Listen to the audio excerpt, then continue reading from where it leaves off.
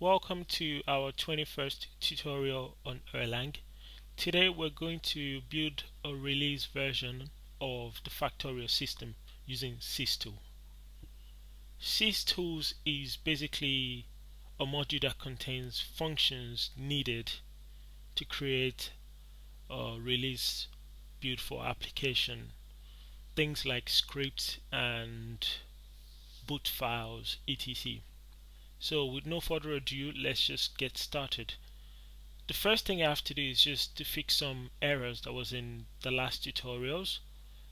If we open the factorial system.app file, as you can see with the application, it should be applications, and I don't need amnesia as part of the applications, since that the factorial system is actually going to load up amnesia instead of amnesia being loaded before the program. So now that it's removed, the application is going to load amnesia from the database logic, as we have here amnesia.start. Now back to the main topic. To build a release version, the first thing we need to make is a .rel file, which is a release file. So we simply click on new file. We want to call the release file factorial release.rel.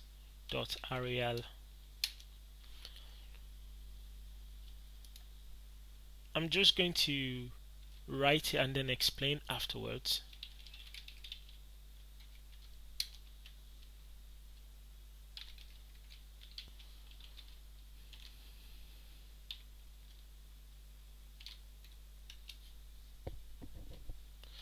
So what we have here is the release version.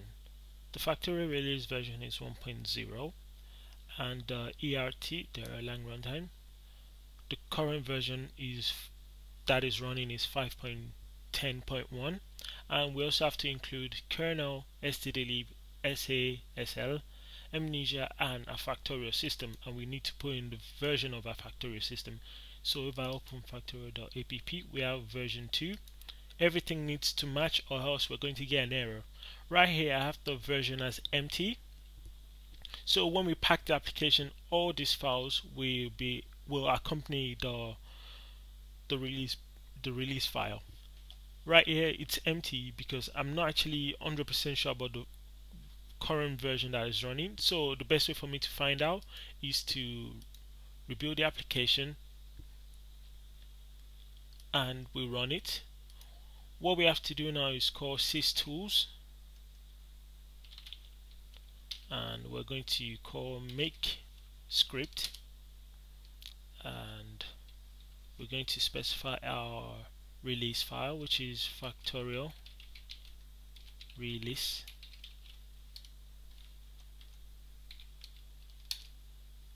and we get an error about the versions. It's telling us it's empty, and this is the version we should have running. So if we go to amnesia, just put in 4.8,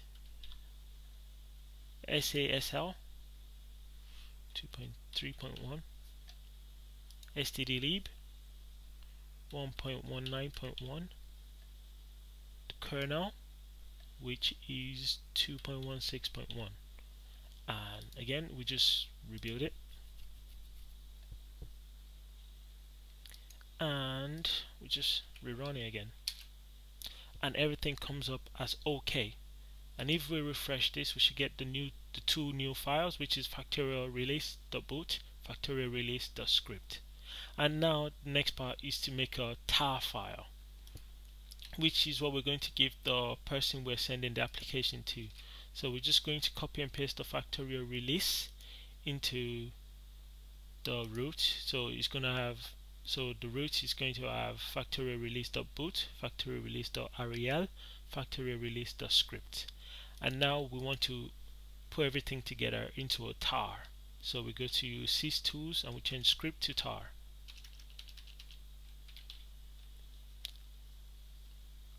And we simply enter and we get OK. So if we refresh, we should get a tar file. And there we go. .target.gz file. So now that we have our factorial release.tat.gz, just to test it, what we want to do is extract it, and we'll do it once more. If you have Ubuntu or any Linux, you should be able to just extract everything in one go. So in the gz file we have release and we have lib, and lib contains factorial system, kernel, amnesia, sasl, scdlib, and they all contain the .beam files. And if we look into the release, we have 1.1, which is the version of the release. We have it right here, and we have the release.rel. Before we proceed to the next stage of testing the release, I personally prefer to write a batch file to do some work for us instead of constantly typing everything into a command prompt. So let's open a text editor. I'm going to be using Sublime Text for this, and new file. So the first thing is to start from the root. The next stage is basically to create a database schema. There could be an easier way of doing it, but I've tried so many times and I can't seem to get Erlang to create the database file if I was using a .boot file to boot the application. The way I finally figure out how to do this is simply I'm going to copy and paste, and then I'll explain what I did. So after changing to the root, I want to navigate to the Erlang binary location, which is ERL 0.5.1, and I want to set a default directory for amnesia. So amnesia will be created here, user blah blah blah desktop lib, which is this location here. So we're going to have the amnesia database created into this folder, and we also, in order for that to work, we want to create a database for the node foo at 192.168.1.10, and we want to set the cookie to 1234, and then we want to run a script, a startup function when Erlang loads up, and we want to call the amnesia create schema, and we want to create schema for the node foo at blah blah blah, and afterwards we want to stop the amnesia, we want to stop the Erlang runtime. This way we create the amnesia schema. The next step is to copy and paste again. So the next step is almost the same. So the next step is we navigate back to the Erlang binary location. We want to set the path for the factorial system 2. We want to set the path for the ebin. So all this bin file, we want to set our path to it, and we want to call the dash boot. So it's going to boot the start.boot file, which is in the release folder. So in the release folder we have a start.boot. So it's going to call this boot function, which is going to run everything, and we want to create a node as well, the full node, and set the cookie. Now let's save as. So I saved the file as runner.bat. Now let's test and see how it works. So we just double click it and we get down. Now we have everything running. Progress report, everything is successful, and we have the full node running. And if we open the lib file, we should have the amnesia factorial right here. So we have the amnesia folder here. Let's test this by calling, let's see, first of all, let's see what's running by calling application, which applications, and we have a factorial system running version 2, amnesia, SASL, ERT, stdlib, and kernel. So let's call factorial client, and we want to store comments. Okay, I'm just gonna do this. Yeah, we want to store comments in the current node, and the comment will be UX learner.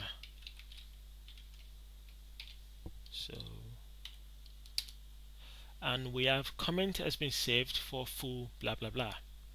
Let's save another comment, UX learner 2, and we have that. Now let's try get a comment for that current node, and change that,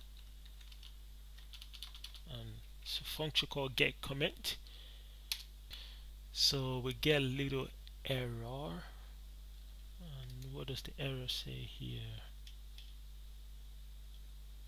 Something about factorial database not existing.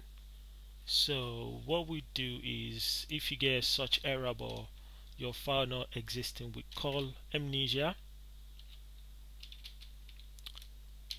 info, and we just navigate to opti disk directory. Oh, it's looking at the wrong directory, is not used. I think that's the problem. So we have to check our bat file. So let's just quit this. If we just edit the runner, and we just look for the problem here. Okay, what we can do is we can just reset it again here, since we're running Erlang again, so it makes sense to call amnesia directory and specify that directory. So we save, and if we open our lib, we can just delete this. Now let's just test it again. We double click on it, run, and we have our file back. Now let's test again, and fingers crossed everything goes according to plan. So let's call factorial client store comments node hello, perfect, and UX learner. And before we go to the next stage, let's go amnesia info. I don't like surprises. Oh, and look at this, optidisk directory blah blah blah blah blah blah is used, and we have a disk copy. We can also have both disk and RAM copies. Okay, so it should work now, fingers crossed. And so we want to get all the comments for the specific node, get, and voila, receive hello, received UX learner. Okay, and final test is, let's go factorial client factorial of 10, and we get that. Quit.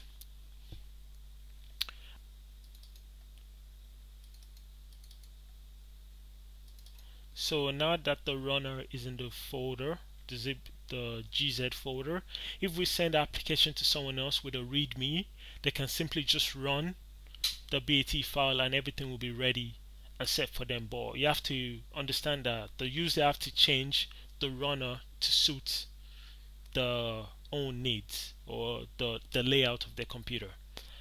Anyway, hope you've enjoyed today's tutorial. I'll see you in the next tutorial.